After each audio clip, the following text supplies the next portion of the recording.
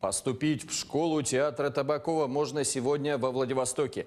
Учащиеся 9 классов могут принять участие в отборочных прослушиваниях. Им нужно прочитать стихи, басню, отрывок прозы или показать пластический этюд. Оценивают абитуриентов педагоги школы. Возглавляет жюри народный артист России, художественный руководитель театра Олега Табакова Владимир Машков.